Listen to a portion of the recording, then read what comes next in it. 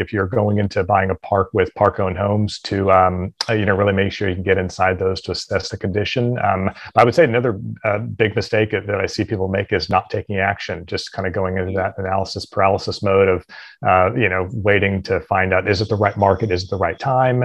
And I think the only thing to do is, put a stake in the ground. And after you've, done as much analysis as you need to go in and take that step and actually acquire real estate. Welcome to the How to Scale Commercial Real Estate Show. Whether you are an active or passive investor, we'll teach you how to scale your real estate investing business into something big. Todd Sulzinger is a former Silicon Valley finance executive turned real estate investor and CEO of Blue Elm Investments, a private equity real estate firm currently focused on mobile home parks. Todd, I'm sorry, I can't even hardly read today. Your apologies. Welcome to the show. There are 3 questions I asked every guest who comes on the show in 90 seconds or less. Can you tell me, where did you start? Where are you now? And how did you get there? Well, I grew up in San Jose, California, went to San Jose State University, jumped into a corporate finance career, spent a few years working in the UK for this one particular company, came back here, continued to try to chase the Silicon Valley IPO dream and, ended up kind of over a multi-year period of time deciding I wanted to focus on real estate and made a transition a couple of years ago out of my corporate finance role into working on real estate full-time, putting together syndications, and have made a focus over the last couple of years focusing on mobile home parks. That's really, really intriguing. I mean, when I think of Silicon Valley finance executive, I don't think mobile home parks. It's not a typical transition. I know. Well, another pretty big player in the mobile home park space by the name of Jefferson Lilly, who's has his own fund and has a great podcast. And he also had a tech background and made the transition into mobile home parks. And just through some investigation, research, and connections that I had made and relationships I built as I was looking into what asset class to work with, I ended up kind of making my way to mobile home parks, and it definitely wasn't where I thought I would end up when I started. What are some things you did to get comfortable with that asset class? Well, it was again probably a couple of years of research, reading books, listening to podcasts, learning about real estate in general, along with getting educated on how to actually put together real estate syndications. And then I found some early investors that I was working with that wanted to get involved in mobile home parks, just because they had also heard about some of the benefits of that asset class. Around that same time, I got connected with a mobile home park consulting company, also based here in California, that consults on parks across the country. And they're a couple hours away from where I live. So once I connected with them, but I knew I could bring my passion for real estate and finance background along with their expertise in the mobile home park business and merge those two together, and just started talking to brokers and looking for deals around the country, and finally found my first parks in Georgia a couple of years ago. That's very, very interesting. Well, walk us through that first deal. What did that look like? Where is it now? What have been some things you've learned? So the parks that I bought, there were 71 spaces across 2 parks about a mile from each other in a town called Milledgeville, Georgia. And, it took me, I would say, probably maybe 8 or 9 months to find those parks. I made offers on a couple different parks, some that either didn't get accepted because I was outbid, a couple other ones that fell through just because of, through the due diligence, decided not to move forward, and actually found these parks through the MHP broker, one of the big nationwide brokerage firms. And that's one thing interesting about the mobile home park space is there's a few brokers that focus on mobile home parks, other commercial brokers that might every now and then get a listing, even some residential brokers, oftentimes because it might be a mom and pop owner that just has a relationship with a local real estate agent and says, hey, can you list my park for me? So a lot of different ways you can find parks. So I found these parks, but they had a kind of a great value add component because the guy that had run the park hadn't raised rents he had claimed he had not raised rents in the 15 years that he had owned the park. So rents were below market. There were some vacant spaces and some vacant homes. We had the ability to get seller financing to purchase the park. So so there were just those couple components that led us down the path that had us go ahead and close on those. The first deal I put together. Yeah, tell me some things you learned on that project. So the project, I mean, it was the timing unfortunately wasn't great. We bought the park in September of 2019, and kind of we're just starting our turnaround process. One of the first things we had to do was all of the tenants were paying in cash because the owner may or may not have been claiming all of the income that was coming in. Not sure, but those records weren't clear. So we had to convert people over to not paying in cash. So that took a little bit of time. We had to swap out managers. This kind of leading into 2020, and then the COVID hit. So during that time, once the eviction courts were closed, it really did hamper our ability to get some of the tenants that weren't paying out. Some people's jobs were affected by the pandemic. Other ones took advantage of the situation that the courts were closed and they couldn't be evicted. So that, things kind of slowed down in terms of our turnaround. I think one of the things that I learned through that process was we were able to get inside quite a few of the park-owned homes. This park was 71 spaces, but it came with about 55 park-owned homes. And during the due diligence process, we weren't able to get inside every one of the homes. We had the seller kind of sign a separate affidavit to say there's no significant structural, electrical, roofing defects in any of the homes, and he happily signed it. Once we took over, we found out there was a lot more damage to the homes and kind of maintenance that needed to go to the homes to get those really livable. And once we took over, a lot of the tenants were like, "Hey, this is like new companies here. Now we're going to start, bringing to them all of our maintenance requests." So, so a big lesson learned there was to do, to really be able to make sure you can get inside all of the vacant park-owned homes, and if you can't, that can potentially be a deal killer. Right. Yeah, man. Those types of things can eat you alive. Most of the time, Todd, you find that, mobile home park owners don't want to own park-owned homes, but yet you took down a park that was, chock full of park-owned homes. Are you actively trying to get out of that, or is this the business model you want to implement?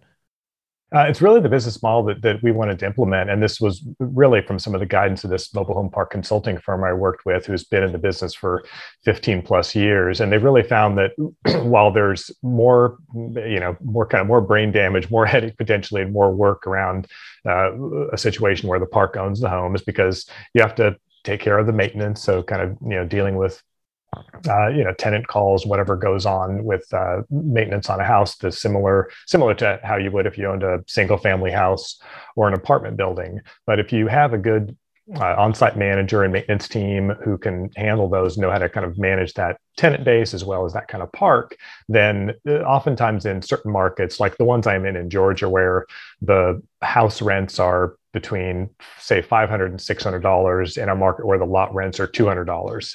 So you might be getting a $300 to $400 spread per month per house. So let's say, even round down to an additional $4,000 a year. It's typically not going to cost $4,000 a year to maintain the home, to, deal with clogged toilets and, changing light bulbs and even additional turnover that's associated with having park-owned homes. So it really does depend the kind of the business model you want to have. I know there's a lot of park operators that really want to focus on parks that only have tenant-owned homes, or if they buy parks with park-owned homes, want to try to sell those to the tenants as soon as possible just to collect the lot rent. So there's pros and cons to both models. It really depends on what kind of park you decide you want to run.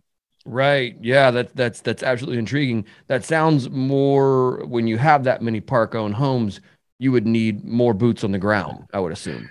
Yes, definitely. Like the parks in Georgia, we actually have a husband and wife team in the park that take care of both kind of day-to-day management, showing units to tenants, collecting rents, as well as somebody who's kind of actively doing a combination of tenant calls that come up for regular maintenance issues, or if somebody vacates a home, actually going in and doing those turns on the unit and sometimes if it's maybe a more difficult project, you might need to bring in a crew to kind of do a bigger rehab. That it seems like at the high end we've seen $10,000 or $12,000 if the home is in really bad shape for us to get it ready for a tenant. Sometimes it might just be a couple $1,000s if there's maybe some walls that need to be repaired, potentially some floors that need to be replaced, various things like that. So so definitely you've got to have more people on site to be able to handle those maintenance issues. What's the deal that you have with the